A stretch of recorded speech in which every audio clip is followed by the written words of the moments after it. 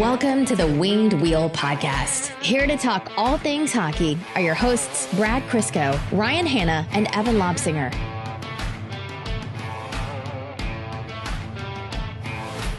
My podcasting spidey senses are tingling. I have that feeling that the moment we stop recording, either today or tomorrow, posting the episode thread, there's news. News is going to drop, like big news. I don't know what it is. I don't know why I feel that way, but I'm just certain.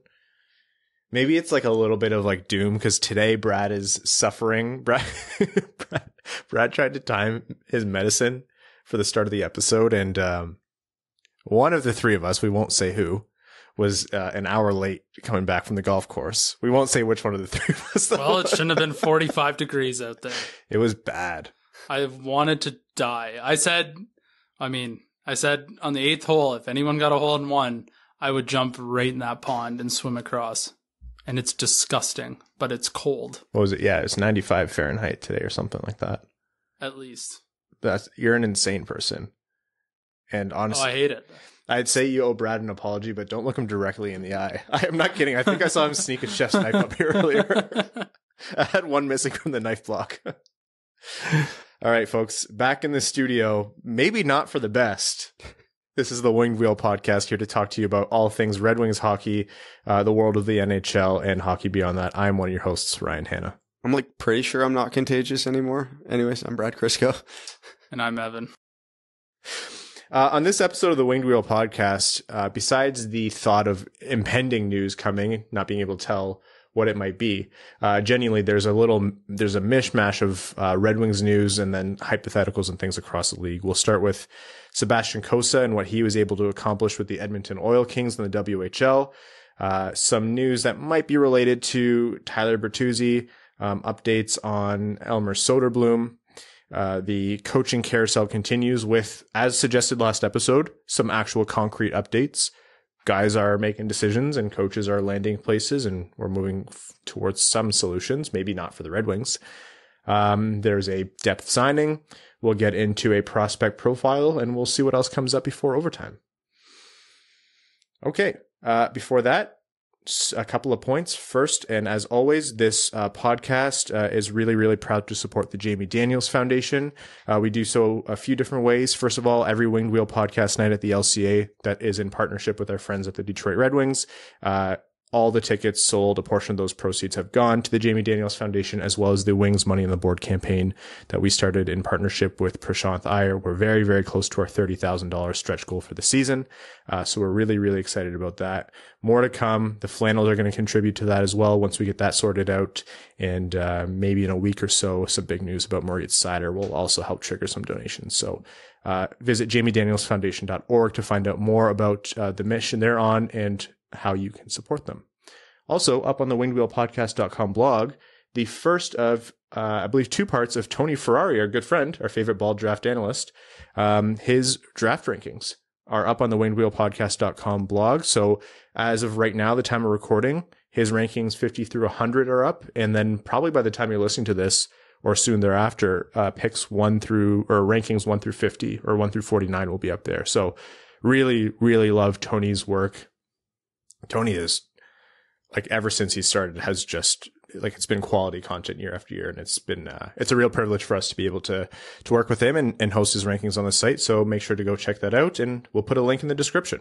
Quite frankly, I'm shocked he had Shane Wright at 72. Yeah. Evan at 55.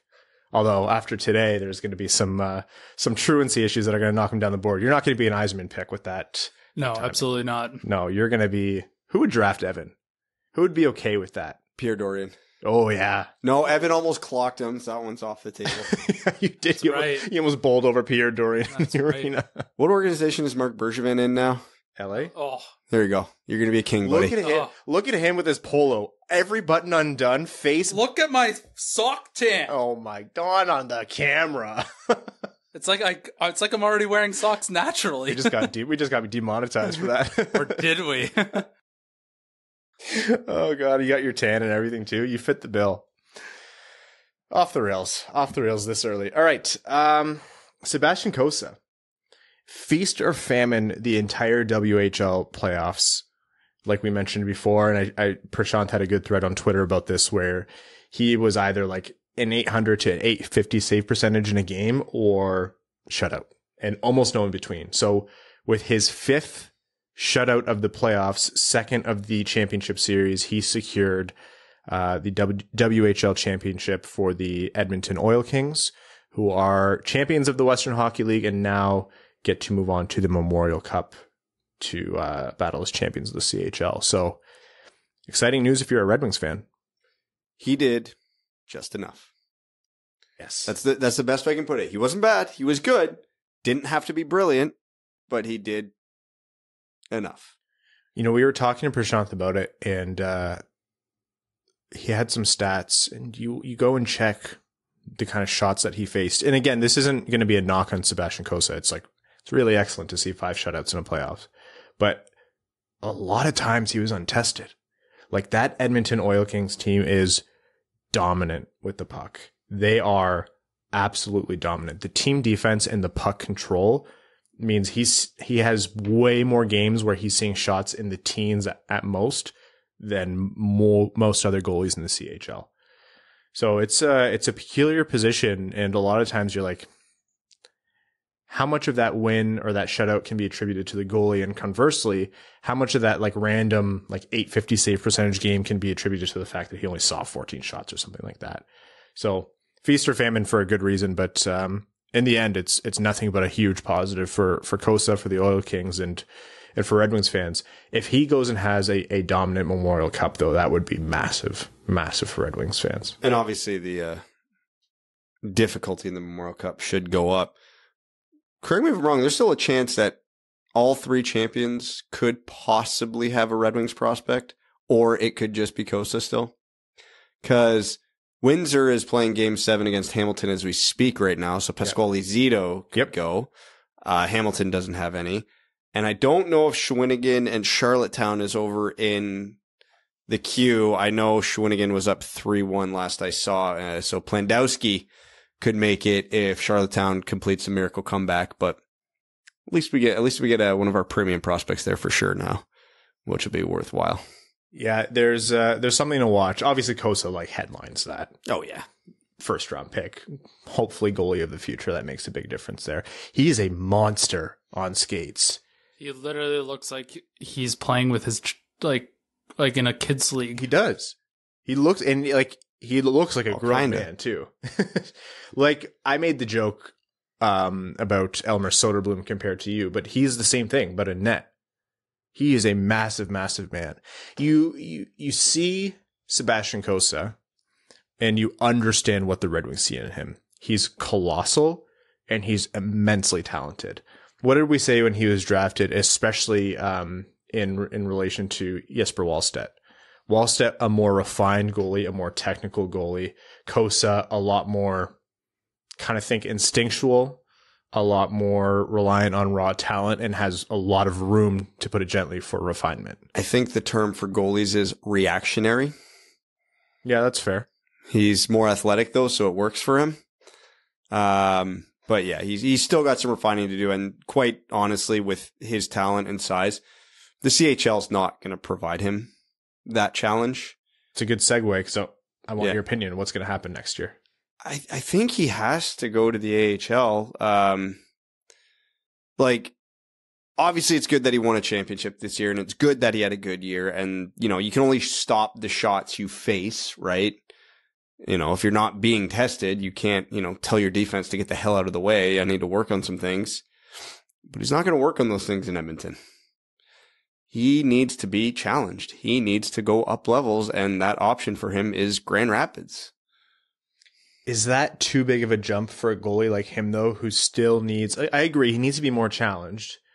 Is that too big of a jump for a goalie who needs more technical refinement to his game, who needs a more balance to how he's playing, the anticipatory play, the positioning? I don't think so. I think even if he gets shelled for a good chunk of the season next year in Grand Rapids, it's not the worst thing for him, because if he's getting beaten by his flaws in his technical game, that will just further his development to refining them, because he doesn't want it to keep happening. Because I don't think there's a shooter in this world who, on a talent-to-talent, athleticism-to-athleticism basis, has a significant advantage over COSSA. I think that part isn't any worry. It's just ironing out the warts in his game. And at the CHL level, he's not being challenged as regularly as he needs to be. Even in the playoffs, like you were saying, there was playoff games he was getting sub-20 shots. That's not going to do a whole hell of a lot for his development, even though if he ends up in a shutout with that game, it's a nice boost to his confidence. Now, between, the Red Wings have a lot of openings in goalie right now, like top to bottom in the organization. Yeah. There's nothing that says COSSA has to walk into Grand Rapids next year and play 40, 50 games. No. So, and he wouldn't. No. So if he comes in and he plays a third of the season in Grand Rapids next year, yeah, that's a lighter workload than he's getting in the CHL, but those are going to be quality starts against quality competitions, and every day in practice, he's going to have NHL caliber shots coming in on him constantly. So I think the AHL is the right move for him. But with goalies, you never know, but it's technical work. I'd honestly rather, it might come down to, I'd rather him be working with the better goalie coaches. Yeah, that's fair. Especially if you want, I can understand that argument. Is there a risk though of moving him up too soon? Goalie is a mental position. You move him up too soon, he gets absolutely bombed for a year. What does that do to his development? He's still young, right? Yeah. Well, who was it? Max was saying in the group chat, he's like, you can't shake this guy's confidence. Yeah, he's supposed to be a mental giant. If there's a guy who can handle it, it sounds like it's him. Yeah. So with the Oil Kings being this good, you have to anticipate as it goes with junior and feeder systems, they're not going to stay this good. You get incredible, and you eventually kind of deflate a little bit as those guys graduate, unless you're the London Knights and, well, no, I'm not going to make that joke. London Knights didn't even get out of the first round this year, bud. Where have you been? I know. I was going to take a cheap shot at them. There's always time for cheap shots at the London Knights.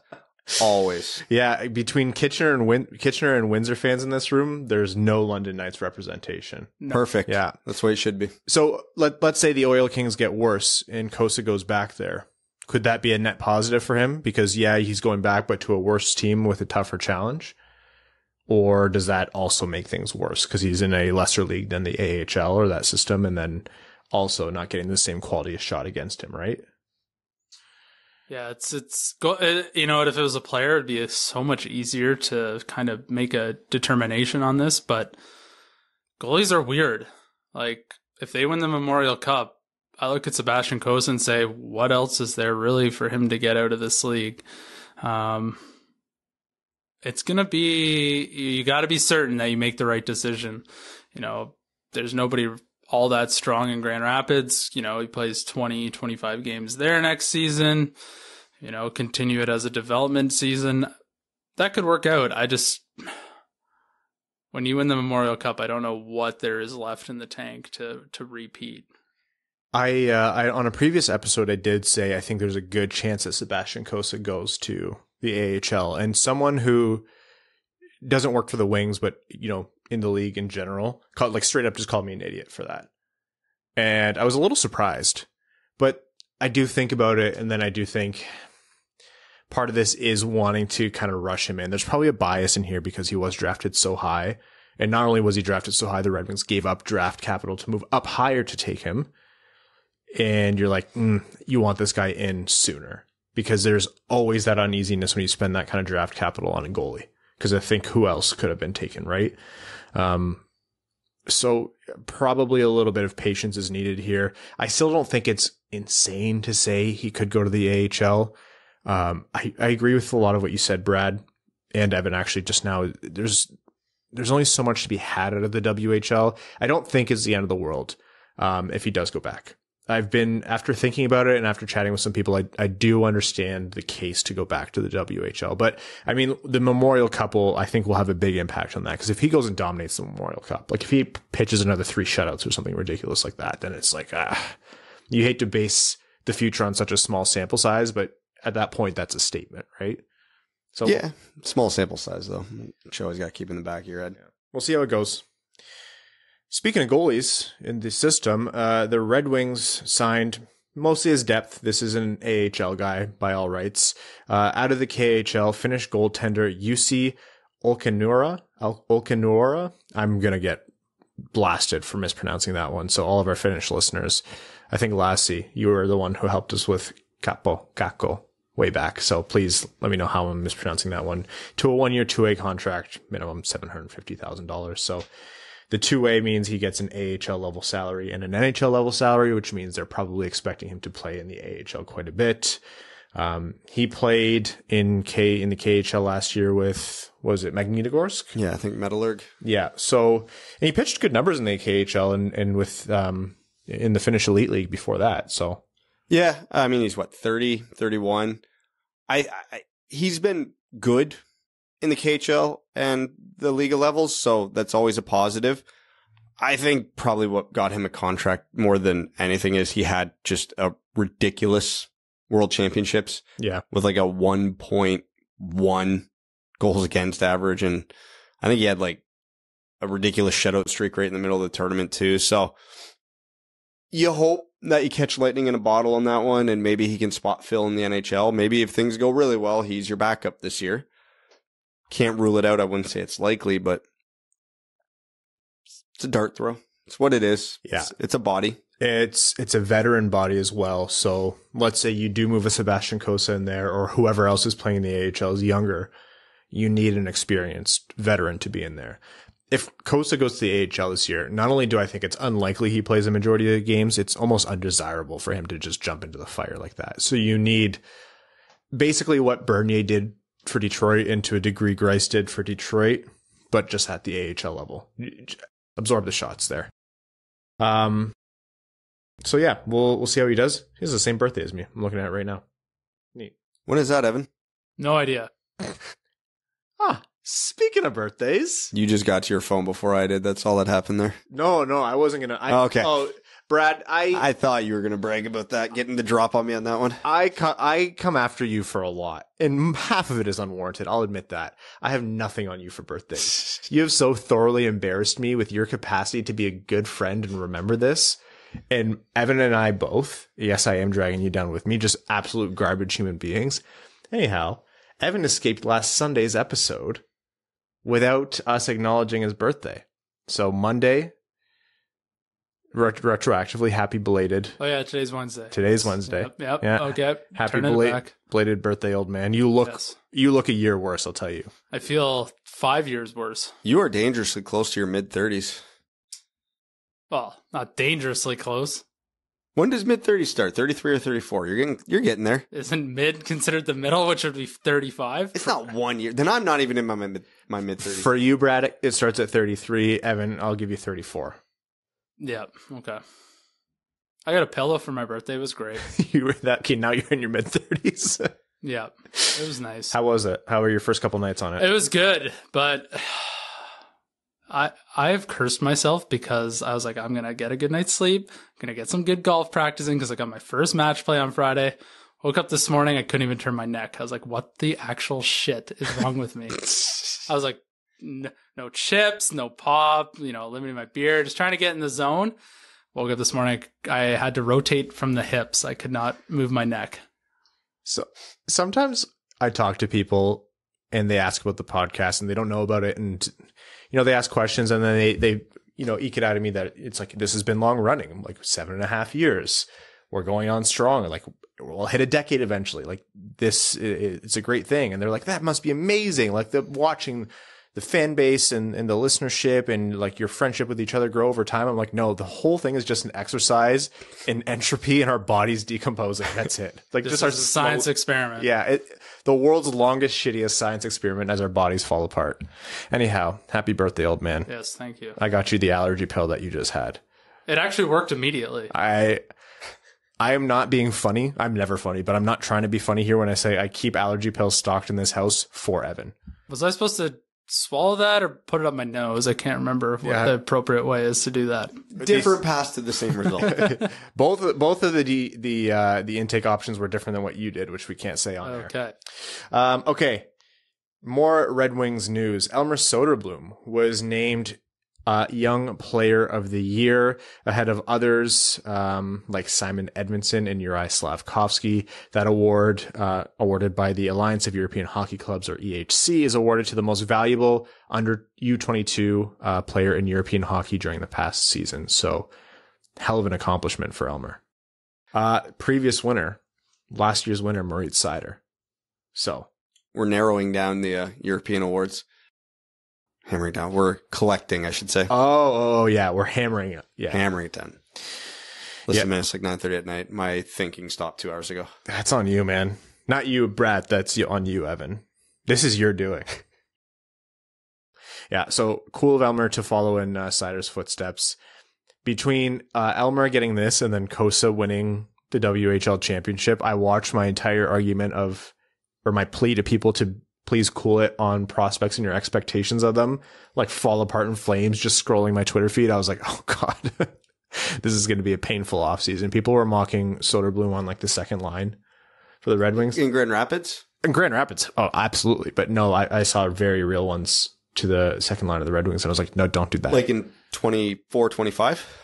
You hope. You hope. Hey, I love to be wrong. You know us. We love to be wrong about things, but just don't set that expectations.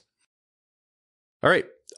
Some light news about Tyler Bertuzzi. First of all, he donated his hair. It is bizarre seeing him like with a just normal haircut, like just plain old short hair. I hope he grows it back out. It was very easy to pick him out on the ice. Not that it wouldn't be otherwise, but like his flow was like a signature flow. Like the flow and the buck tooth is one of those things where if you just saw a silhouette with no face, like a graphic with a missing tooth, that would be. He looks like a stereotypical hockey guy. Yeah. Well, he does now, but he especially did before. Before he could have been a character on Letterkenny or like an extra in Goon. He actually did look shockingly similar to one of the main hockey players in Letterkenny. Yeah. Yeah, he should grow it back. But no, that was cool of him to donate his hair. And then speaking of Bertuzzi, a few people sent this to me. Not that I love doing federal vaccination law rules or anything like that, but in Canada, there does seem to be a trend, as we mentioned before, of a general lightening of those rules overall in terms of vaccination status regarding travel, citizens, re-entry, things like that. So we're not quite at the point where it's 100% in the clear for Bertuzzi. But it could get there by the time the season comes around. I don't pretend to be able to know what the federal government's going to do, so we'll see. And that is important for a couple of reasons. First and foremost, if that clears up by October, like October 11th, which is when the season is pegged to start, that means Bertuzzi plays Canadian games again, which is huge. You know, getting him in 14 more games a year or whatever it is, it actually makes a difference in terms of potential wins and points on the board for the Red Wings. And two, for those of you who are keen to mock trades and things like that, that opens up a lot of doors, especially knowing teams like the Toronto Maple Leafs are among the most interested in Tyler Bertuzzi. That would make a world of difference. So keep an eye on that one. It could change the game on Bertuzzi, whether you want to trade him or keep him. Well, it affects it either way. If you want the Red Wings to make the playoffs next year, those extra however many games, they're going to matter a lot. Yeah, and not to say every time the Red Wings lost without Bertuzzi was his fault or anything. It's just, in general, you want your good players playing more. So fingers crossed that they're able to do that next year. All right.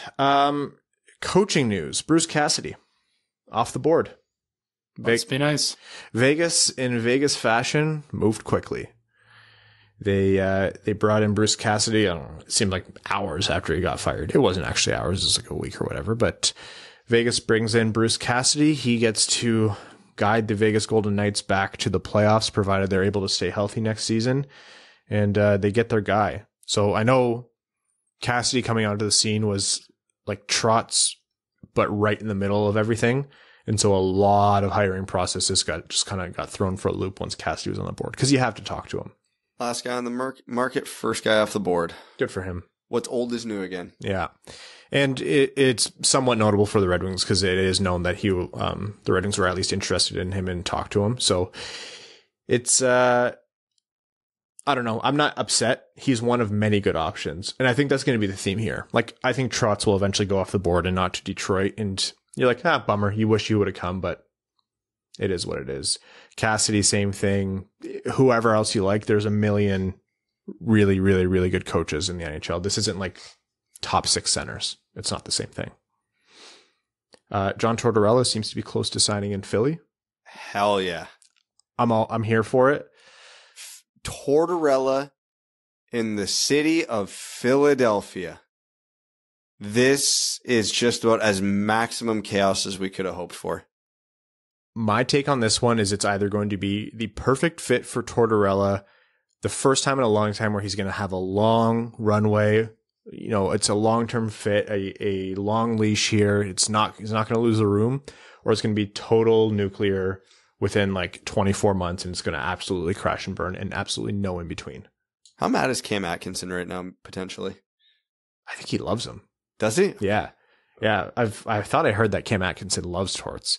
There's apparently quite a few fans of Torts, like, from his time around. And most people love John Tortorella, the person. But all right, seems like a good dude. Even if some of his hockey opinions might be a little outdated and antiquated, but like, man, he rescues dogs in his spare time. I like John Tortorella as a coach too, because I think he just tells you how it is, and there's no gray area. If you're a member of the media and you come in having, like, you're just off, you have some brain fog, and John Tortorella like eviscerates you for asking a somewhat off question, I can see why you don't really love John Tortorella.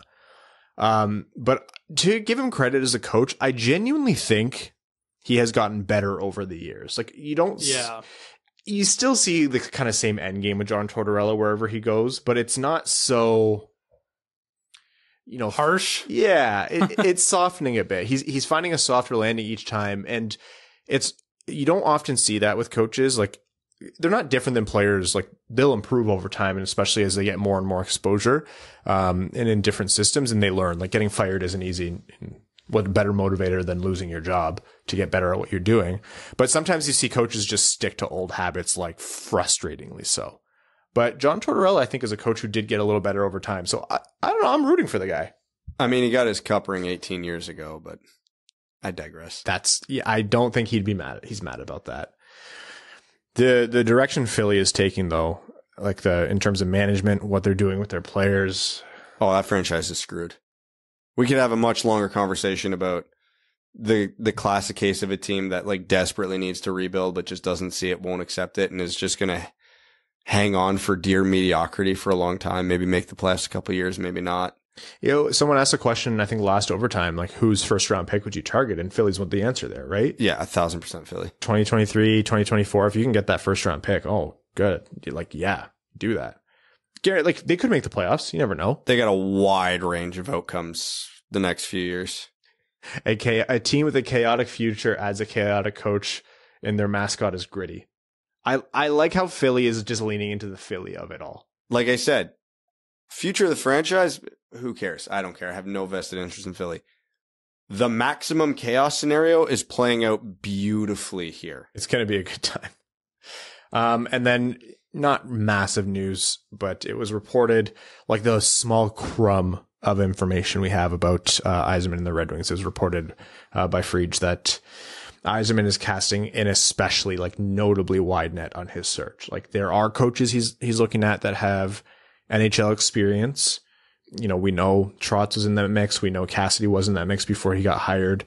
A couple other names have been floating around, some prominently, but he's also taking a look at guys, younger minds who are in the game, who often don't get brought up for head coaching conversations and don't have head coaching experience in the NHL. So, you know, think of the Benoit Gru, think of the assistants in Tampa Bay, and I'm sure a lot of people that Prashant talked about in his If I Were Steve Yzerman article, the part 2 one, the part 2 of the art series. There are tons of people in Europe, the NCAA. There are a lot of qualified coaches here, and it's not a surprise, because who told us this first? Steve Yzerman. He said he's going to consider anyone and everyone who could fit the bill, and that's what it is with coaching. Okay. Why don't we take a break here, and we will come back and talk about a couple of things. One being trade proposals, which I know we all love. Brad, you can't roll your eyes into the back of your head, because I'm concerned you're having some kind of medical attack here. I'm getting there. You're getting there. All right. We're going to take a break here to let you know that this episode of the Winged Wheel podcast is proudly brought to you by the FanDuel Sportsbook, a sponsor that gives hockey fans what we really need, even more excitement in the game. There's so many reasons why FanDuel is America's #1 sportsbook. They're simple to use with great odds on different betting markets, giving you more action every game day. Plus, they're tons of fun with unique bet types like same game parlay and exclusive promos on the biggest events. And when you win, you get your winnings back safely in as little as 24 hours. Now listen to this. FanDuel is letting you place your first bet risk-free up to $1,000. Just place a bet on any game and FanDuel will refund you up to $1,000 back in site credit if you don't win that first bet. If you win, you keep the cash. If you lose, you get up to $1,000 back in site credit. What we want you to do is download the FanDuel Sportsbook app to get started with that risk-free bet and be sure to sign up with promo code WWP so they know the Winged Wheel podcast sent you. That's FanDuel Sportsbook promo code WWP. Must be 21 and older and present in New Jersey, Pennsylvania, Illinois, West Virginia, Indiana, Colorado, Iowa, Tennessee, Virginia, or Michigan. First online real money wager only. Site credit is non-withdrawable and expires in 14 days. Restrictions apply. See sportsbook.fanduel.com for details. If you have a gambling problem, call 1-800-522-4700 in Colorado, 1-800-BETS-OFF in Iowa, 1-800-9-WITH-IT in Indiana, 1-800-GAMBLER in New Jersey, Pennsylvania, Illinois, or Virginia, Tennessee Redline 1-800-889-9789, 1-800-GAMBLER.net in West Virginia, or call 1-800-270-7117 in Michigan. I'm going to give Brad a little break here. I know you're scared of the trade proposal. So we'll start with a prospect profile. And one of the prospects who I think maybe not the most likely pick, or I shouldn't say most likely, maybe not the most popular pick, but one that I think should definitely be in consideration based on the talent level and depending on what the Red Wings are looking for. So none other than Pavel Mintyukov, left-handed defenseman out of Saginaw, and I think a sneakily impressive player in this draft class. Start us off, Brad. Well, how many times have we had the debate about the all-offense defenseman who needs to be refined defensively? It's what you get in Mintyukov. You can make the argument he's the best offensive defenseman in this draft if you're talking about just the offensive zone. Don't know if I'm quite there on him yet, but he's definitely in the conversation. Excellent transition, takes a ton of risks, and executes them very well more often than he doesn't. But those ones he doesn't do tend to burn him. So if you're looking for that, I don't know what to call archetype of a defenseman, he'd be the guy in this draft. And considering Nemec is probably off the board by the Red Wings pick. And do the Red Wings have a defenseman like this in their system? No, not really. So if they're looking for that guy, this could be the option in the range. Now, I did read an interesting quote earlier today saying that, even though his defensive game is a huge concern, he's playing on a team right now that doesn't really have a lot of good defensive structure. Right. So part of that could be Mintyukov himself. Part of that could be blamed on Saginaw. If he gets into a better defensive structure, an organization that leans on it a bit more, who knows? I'm not saying it would fix that. I don't know enough to know that. But it is a thought that's out there. And if you think you can get Mintyukov to be a competent defenseman, then he's absolutely a guy who should get top 10 looks based on what he can do at the other end of the ice. I have seen worse offensive defensemen, if that makes sense, than Mintyukov, where I've said, okay, but their offensive game is worth it. I think Mintyukov's defensive game definitely needs work. Brad, the things you talked about, the risk taking and maybe getting caught out because he, hopped up and jumped into the play and stretched for a play that maybe wasn't there.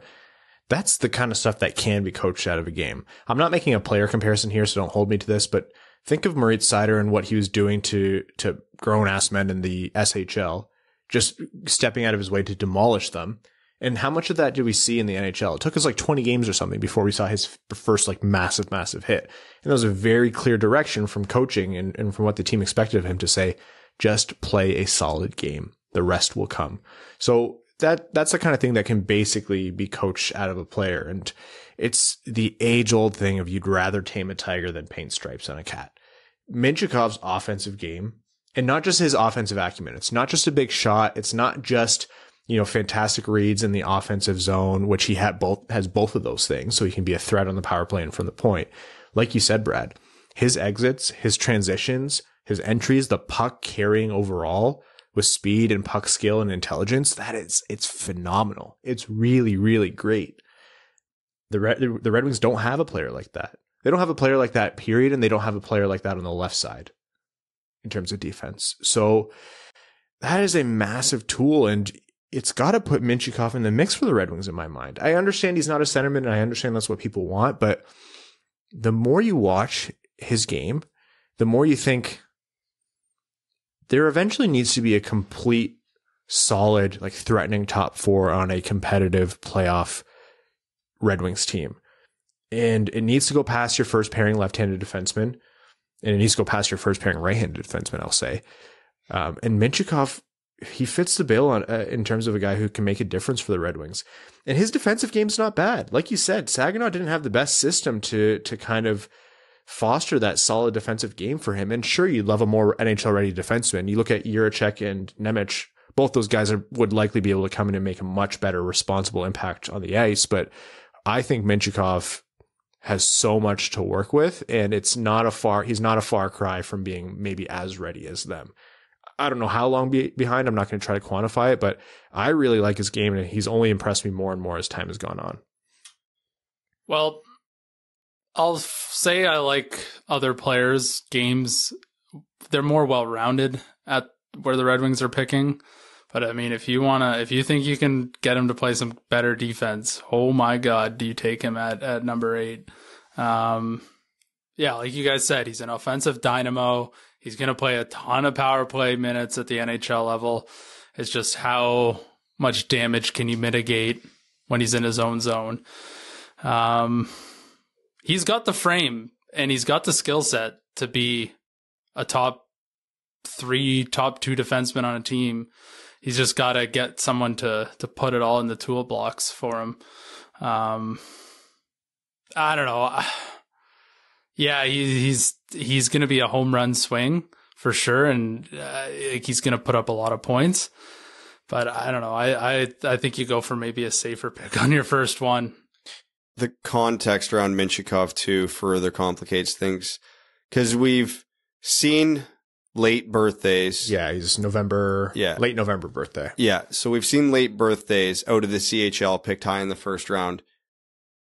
Traditionally not work out great a lot of the time. And then you couple that with the fact, but he also missed an entire season due to that canceled OHL season. And you wonder, is he this dominant in the OHL because he's older?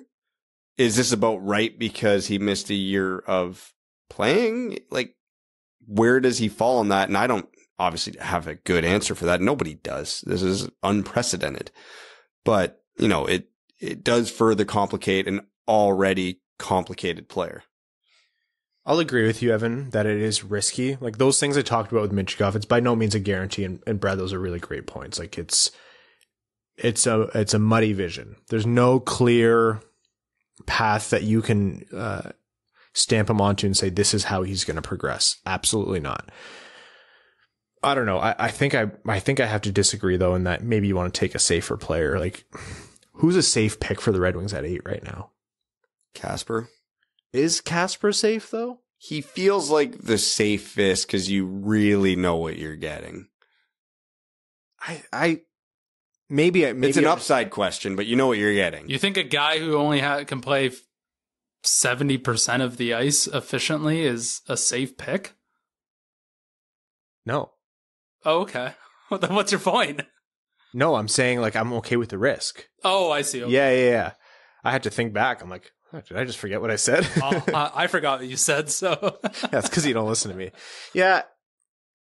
I don't know. And the reason I'm looking at guys like Mintyukov a little bit stronger too is because there seems to be a very prevalent voice. Part of it's probably kind of our fault too, is of course, what would we love out of this draft? Find a centerman. Number 1 centerman. Yeah. Find a centerman who can be who can play on the first line, worst case second line for the Red Wings. And then you solve the problem for years to come.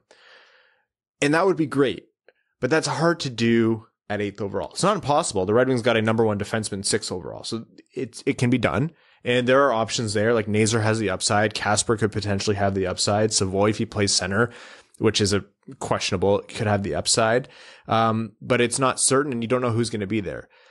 So let's remove the center thing from the equation. A lot of people are saying, well, we have Seider and we have Edvinsson coming in. Don't draft a defenseman. And all I can think is, oh, God, you need more than one pairing who can be good on the ice. We have half of one pairing right now. You think one other player is going to fix that? You need your second pairing defenseman to be so good that they would be first pairing defenseman on a lot of other teams. Like, that's how, look at a team that's competing for the cup right now. That's what they have. You have a guy playing on a third pairing where you're like, I would love to steal him away from that team because they can't afford him. And he immediately slots into the Red Wings top pairing. That's what you need. Is it that too far reaching and too far thinking? Sure. But I can't stop short at Seider and Edvinsson and say, okay, the defense are solved. I think wingers are the only thing on this team where you could say, if you don't add in a big way to that for the foreseeable future, you can still kind of be fine. And even that's questionable. I think that's even overstated. I'll just take best player available. Hot take, man. It doesn't matter what position they play to me because this team is still riddled with holes. Like, Brad, is there a single position, excluding goalies, because I think that's an obvious one, where the Red Wings draft it in the first round and you're disappointed? Depends on the context. If there's two centers on there I like and maybe a couple dynamic wingers and they settle on a left defense, which would be their strongest. I just tore up my whole point. Yeah. It's yeah, but do I have full solid faith in any of them beyond Edvinsson? No, I'm optimistic about a lot of them, but still, so yes and no. Like if Savoy's gone and Nazer's gone and Kasper's gone or Gauthier's gone or a lot of those guys are gone. That means someone must have fallen. Yeah. Yeah, because I think the top five is starting to kind of emerge. The three forwards, Cooley, Slafkovsky, and Wright, and the two defensemen, Nemec and Juracek. That only leaves two more players picked before Detroit, so this could still go in a billion ways. Now, if those two players are centers, then I think that really opens it up because, you know, if the Red Wings have one of the centers available to them and they don't love them, then yeah, you gotta go outside of it. But yeah, like if we're talking about Mintyukov specifically, if they picked him, like I'm like, oh yeah, I get it. Let's ride or die. But what's 5 more years of pain? Yeah. It's going to be that way. Where are you invested in this? Or are they drafting prime Steve Yzerman? They're going to suck no matter what. Who was the last amazing player the Red Wings drafted who's excels on the power play? Moritz Seider. Lucas Raymond. Michael Rasmussen. What's wrong with you? Why are you making these kinds of jokes while Brad's this tired? He is going to kill you, my friend. And if you die in this house, I will be so annoyed. You know how much that'll destroy the resale value? He won't die in the house because I'm going to throw him through that window. Thank you. You're a good friend. I don't think anything will destroy the resale value in KW. No, certainly not. Okay, that is the Mintyukov prospect profile. I'm going to close by saying it doesn't matter how glowingly I spoke about him. I still take Nemec and Juracek over him. In case one of those two fall, that is a run to the podium pick for me. Okay, some speculation here. Gerard Gallant scratched Kappo Kakko for Game 6 of the Eastern Conference Final, a game that the Rangers famously lost. Kakko notably found his form during the playoffs as the kid line was at times almost unstoppable on the ice, and they were making a big impact with Lafreniere, Kakko, and Filipino. So with Kakko being scratched and he is now a restricted free agent, a lot of people are looking at him and saying, the Rangers have some cap questions. The Rangers have some roster decisions. And does this scratch mean anything for Kappo Kakko's future? No. You think he stays, like, undeniably? Yeah, probably. What if he wants out? Well, that changes things for sure. That's a big move. I don't want to say it's nothing. Scratching him is a big move. And it's not about whether or not you agree with Gallant. This isn't playing like Austin Matthews 17 minutes in Game 7 of or in a must-win game like Babcock did with the Leafs. For me, Kakko is like, yeah, I don't know if I would have scratched him, especially when you have like massively hurt Dylan Strome or massively hurt Ryan Strome, sorry, out on the ice. But regardless of that, does this make him movable? Do you sense that this this could mean for the player, for the team, or for the coach that they might want a change of scenery. And thus, is that a target for the Red Wings and a lot of other teams? But for our sake, the Red Wings.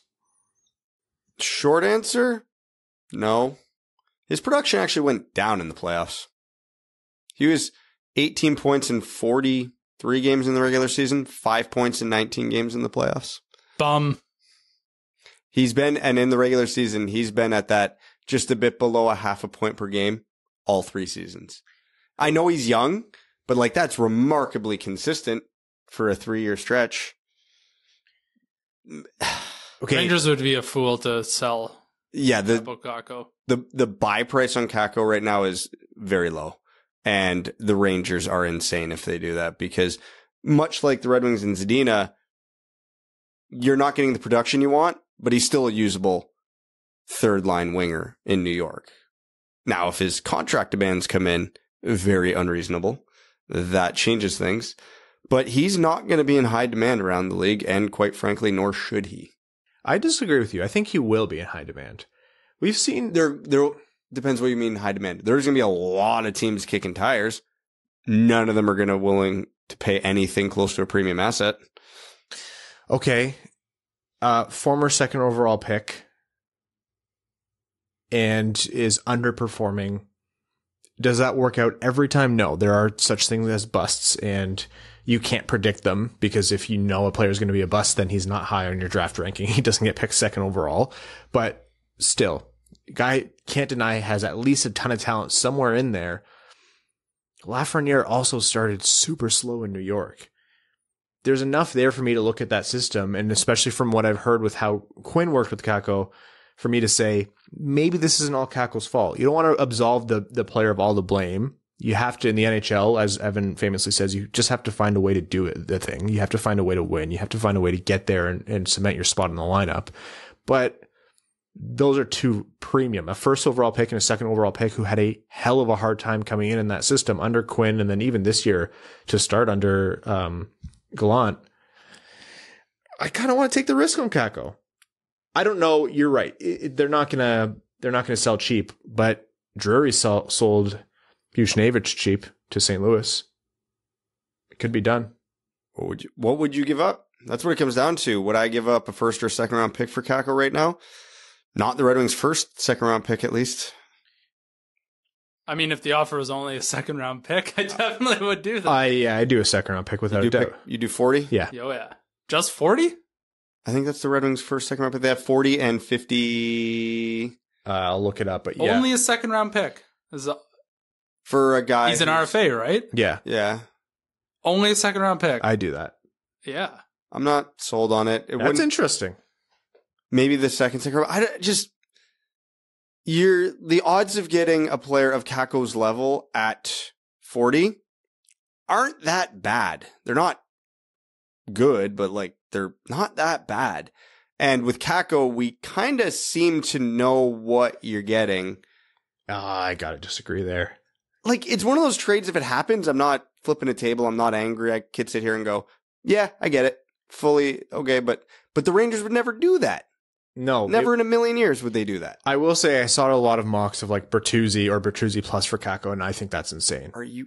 I think you're trading for a very well-established third-line depth winger. Like, he has been, for all the criticisms, he's been consistent. He's been remarkably consistent in his 3 years. He has been at this level the whole time.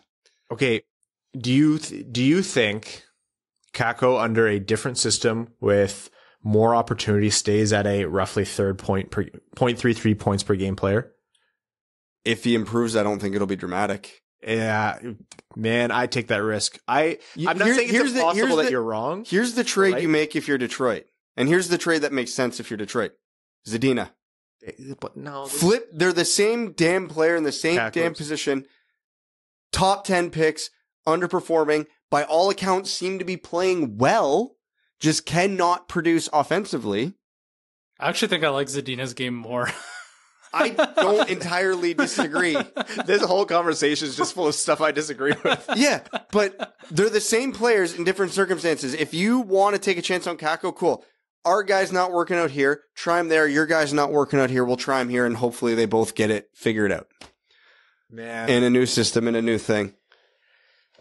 Age, pedigree, almost everything's lining up near identically between these two. To me, I spend that second round pick or a decent asset to, okay, let's say he lands as a third, or in your case, Brad, best case scenario is half point per game player. That's your best case for Kakko. I still spend that pick because I still think a former second overall pick who was a bona fide second overall pick, there was almost no contest there, that he has so much more upside. I'm willing to just knock and see. I'm willing to take that on and knock and see. I would overspend in that trade to try and get Kakko, because I do think he's not been afforded all the opportunity in the world. I do think there might be something going on in New York that has suppressed two players who looked like, marquee young prospects to come in and make an impact in the NHL. And they just didn't right off the bat in New York. And they actually didn't for quite some time. And it was frustrating for Rangers fans to watch. And frankly, for hockey fans, there's enough untapped potential in there with Kappo Kakko where I'm willing to just try that out. I would overpay. The Red Wings have a wealth of picks and have had a wealth of picks and will continue to. I'll spend a little bit more just to see what it's like. Well, a second round pick is an underpay in New York size by all likelihood. So what is an overpay for you? Are you giving up that second round pick and Filip Zadina? Filip Zadina's stock is super low right now, man. So is Kappo Kakko's, but the Rangers aren't going to ask that. What's the age difference? Like a year and 3 months or something? It's pretty minimal. It's like a year and 3 months. Yeah. It all depends on what Drury wants, but I've seen Drury make trades before where I'm like, oh yeah, if he's giving them away, oh hell yeah, put me at the front of the line. I'll take on any reclamation project at reclamation prices. And because, like you said, Kakko is a second overall pick and a justified second overall pick, they're not going to, it's not like he was a 6th round pick who kind of overperformed for a bit and then regressed to what everybody thought he was. Like, to be fair, also, Nolan Patrick was a certified second overall pick when he got picked. But anyways. He had brutal migraine issues. He was never good after he got drafted. He was injured like right after he got drafted. That's fair. I admittedly, the pick sucked. And every Flyers fan will tell you that. But I feel bad for the guy. Oh, yeah. No, I feel horrible for Nolan Patrick. But, I mean, just because a guy was picked high doesn't always mean that talent is there at the NHL level. I think there's something there, and I think there are quite a few suitors. One last point looking at the Rangers before we jump into overtime here. Georgiev, they botched that by not shipping him while his stock was at an all-time high. Yeah, and then he didn't have a great season. No. Whoops. Yeah. I mean, it's easy 2020 hindsight, of course. You have Shesterkin playing as the second best goalie on the planet, and Georgiev not doing that great, but meh. Honestly, I don't even think Kakko's my favorite Finnish reclamation project in the NHL right now. Go ahead. I think I'd rather pull Järvi. I would rather pull Järvi because I think the price would be lower. You think the price would be lower? Yes. I'm taking crazy pills right now. Like, yeah, the allergy pill I gave you. Is this the upside down world? Like, what the hell are you talking about? You think Kafko has had a better season than Puljujärvi? Evan's in cottage dad mode where he's mispronouncing names because he frustrated himself. Look at the forehead vein. What the hell is wrong with you? I think Edmonton... I didn't sweat through a 45-degree round of golf to listen to this bullshit. You're killing him. Oh, look how the turntables... It hurts so much. Oh, but it's so good. Okay, is that an insane statement for me? I need you to temper me here. Puljujärvi would cost more than Kakko. Yes. Thank you. Is Edmonton not in a tougher cap spot where you? I'm talking quality of GM could turn this on its head. Don't get me wrong, but objectively, from a common sense standpoint, Puljujärvi should cost more than Kakko. Now it can all end in Chris Drury, so all bets are off. But. All right, the only way we do this is Evan and I go downstairs. We also both pick a knife from the knife block. We turn off all the lights. Yes. And we just start swinging. Oh, God. I'm going to re-listen to this in a day and just see how insane I sound. But I'm glad I struck a nerve at least. All right. Well, it seems like at least one, probably two of us are wrong at any different point. So let us know in the comments or however you're listening to this, wherever you can leave feedback, which one of us is stupid and wrong. It's you. The answer is all of us. You need to really narrow it down there, Ryan.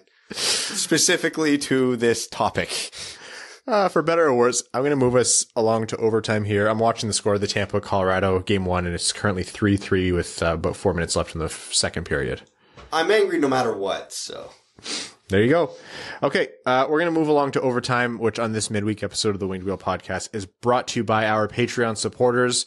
They're the reason we're able to do this show, cover prospect profiles, and run this during the offseason and talk about serious hypotheticals and crazy trade scenarios to just generally piss Brad off. So patrons, thank you for aiding me in my never ending quest of angering Brad and sometimes Evan if I can get to him. You're doing a great job. I am struggling right now. My lungs sound like chip bags. Patreon.com/Winged Wheel podcast. If you also want to support the show, it really, really, really means a lot to us. Okay, first question, and this is a popular one, so we'll take it again. It's from Taylor F. Says, what does it take for the Wings to move up to 2 for Cooley, and at that price, is it worth it? No. It takes a lot. Like, in general, the cost to move up is a lot. They'll start at Bertuzzi. They'll ask for Larkin, which, in a quest to get a first-line center, you don't give up a first-line center. They'll start at Bertuzzi plus 8. And they'll ask for more beyond that. And for me at that point, though I really like Cooley and though I really like Slavkovsky, I don't think you 100% take Cooley there. There is not a huge gap between the top of this draft and number 10, hypothetically. Don't get me wrong. There's a gap. That's why they're going to get drafted in their order.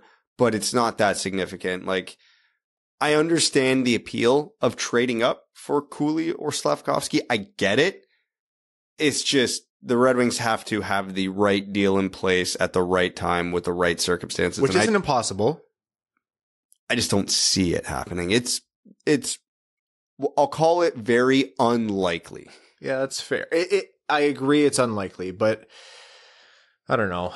How awful would it be if you give up all these assets to trade up and then the curse of the second overall pick, like we just talked about, hits, and then you end up with nothing and you watch whoever picked at 8 excel. You end up with Kappo Kakko or Nolan Patrick, and then a few picks later, it's Elias Pettersson or Cale Makar. Or Michael Rasmussen. Like a unsigned Bertuzzi, so just 1 year left on his contract. So if he gets extended, his value changes for the better for the Red Wings. But in terms of the trade machine that Prashanth put together with Don Lucian, the approximate value that the system spits out is New Jersey Devils' 2nd overall pick in exchange for Tyler Bertuzzi, the Red Wings' 8th overall pick, and the Red Wings' 2nd overall pick, which is 40 or whatever. 2nd round pick? Yeah. No. Yeah, 2nd round pick. No. You don't do that. In my mind, you extend Bertuzzi, and if you want to trade him, look at what they got for Mantha. By all rights, Bertuzzi is more valuable, right? Mantha, they took unsigned. He's not. Unsigned, he's not, but the kind of game he plays, it can get a lot of teams to back up the Brinks truck and say, yeah, you give Bertuzzi Mantha's exact contract right now. Bertuzzi's more valuable than Mantha was when we traded him. But as of now, unfortunately, to most teams, he's viewed as a rental. The one thing I'll say is I agree, Brad, that it's not likely. And I agree that the distance from the top of this draft to pick 10 isn't massive, in the sense that the upside for a guy who can be had at pick 8, like let's say Nazer or Savoy, if they hit in a way where you're talking about those guys, they should have been a top 3 pick. Yeah. But I think Cooley and Slavkovsky are much safer to hit in a bigger way. Agreed. Yeah. But that's not worth, you're not trading Bertuzzi because someone's floor is higher. I agree.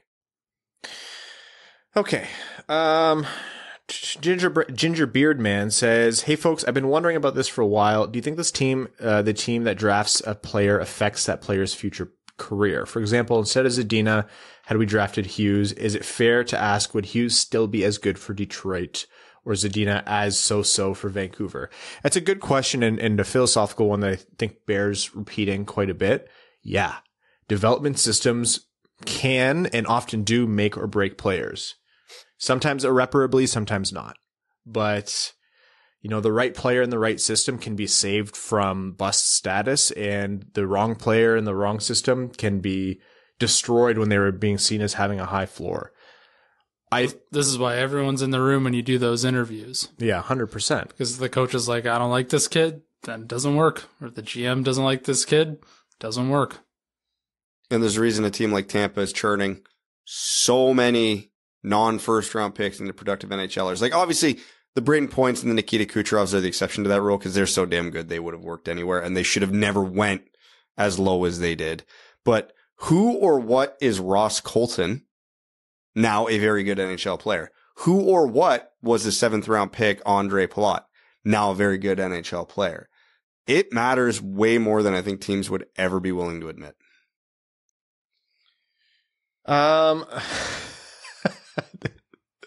This name, I'm reading this out purely for the name. It's Brad Crisco cheats at Gordle, which I think is a compliment to you. The sad thing is, I know who that is. That's funny. They said Bertuzzi for Kakko and Georgiev. I don't do that for a second if I'm the Red Wings. Yeah, no chance. Because let's look at it. The Red Wings have Cossa coming up through the system. Even if he's 3-4 years away, they have Nedeljkovic signed up for the next little while. And I don't know, Georgiev's kind of speculative. I don't see him adding enough value. I'd rather get the picks that you'd get from a Tyler Bertuzzi deal, no? Yeah, agreed. Do you cheat at Gordle? No, I don't. You get a lot of second try answers. I think I got it in 4 today, so take that, Arjun. Is that Arjun who? It's definitely Arjun. That's really funny. Okay, another question here. Let's take this one from Keenan O'Donohue, who says, let's say the Red Wings draft Connor Geekie, even though he's the lowest of the guys projected that I would like them to pick. Are there areas of his game besides being big and playing down the middle that could help this rebuild? Cheers, fellas, and thanks for all you do. Yeah, there's plenty of Connor Geekie's game where... Does he have a good shot? Fantastic. I was going to say, I thought he had a really good shot. Yeah. At worst, an above average shot. And when he's on, which is a question with Geekie is how often he's on, but when he's on, he can create plays.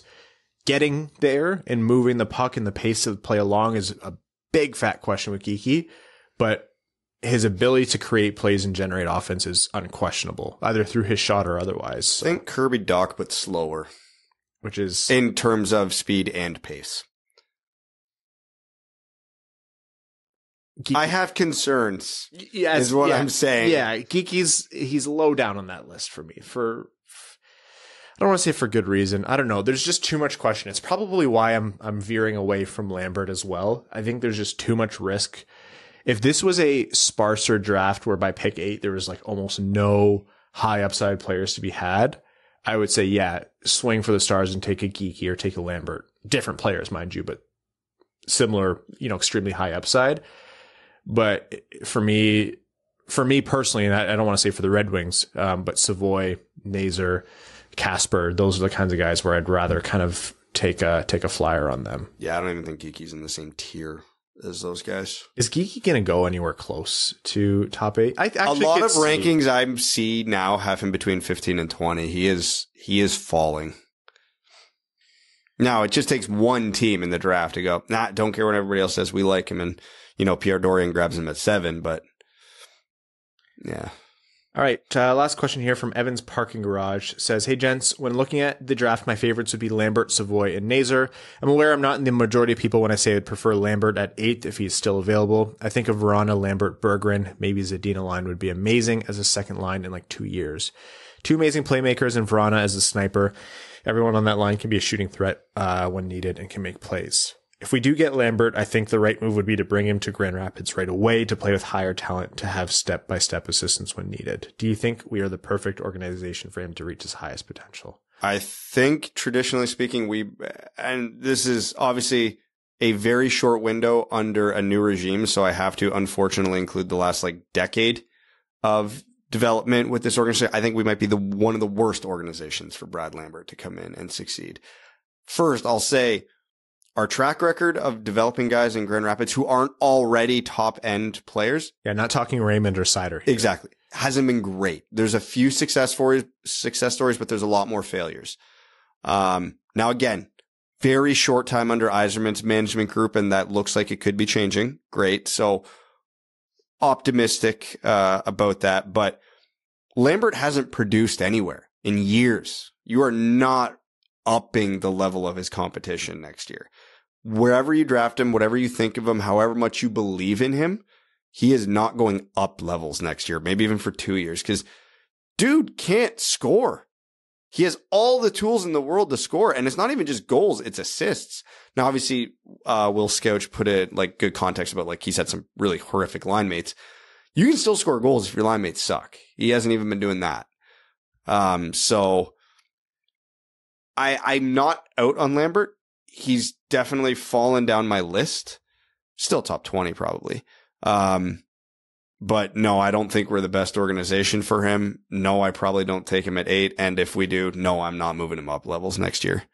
If the Red Wings stayed about as good as they were, maybe didn't drop off so steeply after December, and they were picking like 14, 15, anywhere, let's say 13 to 16 or whatever, I'd be banging the drum probably for Lambert, knowing that everyone else would probably be gone by then. Yeah, you take the swing at that point because the guys who are left, their ceilings aren't nearly as high. But yeah, he'll, in a few years, however he pans out, he'll be an interesting case study. Yeah, 100%. Okay. I was serious about Brad not dying in my house, so we are going to wrap up this episode of the Winged Wheel podcast so he can get home. I'd like to thank all of you for tuning in. The draft is fast approaching. A lot of exciting things for this podcast are fast approaching. The draft live stream, the pre-draft show, the draft preview, mock drafts, the post-draft recap, all of that good stuff. We're going to be upping the prospect profiles from here on out, and just in general, we're excited for what the next month or so brings. So thank you all for tuning in. Thank you to the sponsor of this show, the FanDuel Sportsbook. To all of you who have been leaving ratings for us, wherever you listen, Apple Podcasts, Spotify, Google, anywhere, it makes a world of difference. So thank you for that. And, thank you to all of our Patreon supporters, especially our name level supporters on Patreon. Arjun Shankar, Yves Bartels on behalf of the Sarah Grand Foundation, Akefer, the Stay Fresh Cheese Bag, Nick Perks, Brett Bailey, Terry Driver of the number 69 Crying Ryan Hannah's Banana Simon Jamathong, Matthew M. Rice, Brad Crisco Cheats at Gordle. Arjun, I know that's you, but it's worth repeating. Brandon M., Carl Brutanen Analuski, Chimmy, Citizen High Five, Coyote Season Tickets in Tempe, Craig Kibble, Derek Enstam, DJ Denton, Doesn't Tuesnit, Give Blood, Fight Probert, Greach, Helm was held back by Blashill, Hassam Al-Qassem, I'd Leave My Wife for Cider, Jay Gollum, Jacob Turner, Kalen Wood, King Tone, Kyle Hashman, Marcus, Matt McKay, Matthew Guess, brand new name level sponsor, Matthew Guess. Thank you so much for joining the Dub Dub Club. And we really, really, really appreciate your support. Nicholas Fritz, R.A., Ryan Hubbard, Scott Martin, Sean Levine, Stay Fresh Cheese Bags, Zach Spring, Sam Bengtson, Stay Fresh Cheese Bags, Adam, Now I Finish Better Than Ernie, Antonio Gracias, Babe Landeskog, Ben Barron, Aaron, I'm not reading that one out. Sorry, buddy. Connor Leighton, Dave W., Evans Parking Garage, Evans Bingo Card. It seems Mr. McDavid has 2 girls. Now all he needs is 1 cup. Boom, got him. God damn it, Reed. James Laporte, Jeremiah Adobo, Jeremy Brocker, JM Rhapsody, John Evans, Josh Yelton, Justin and the Angry Mob, Kevin McCracken, Quaz, Matt Keeler, Matt S., Maximilian Cheesebags, Papa Woody, Puck Norris, Revi DeLuca, Trevor Pevovar, Zach McCann, a driving range superstar, and Z Grass is always greener. Thank you all so much for tuning in. Brad, best of luck on your continued recovery. We'll talk to you all Sunday. Thanks for tuning in to the Winged Wheel Podcast. Be sure to check out wingedwheelpodcast.com, where you can subscribe to the show on iTunes, Spotify, or wherever you get your podcasts. You'll also find links to other ways to support the show, such as Patreon, official podcast apparel, and more. And don't forget to follow the show on Twitter at Winged Wheel Pod. And of course, the hosts at Brad Crisco, at Ryan Hanna WWP, and at Hockeytown Evan.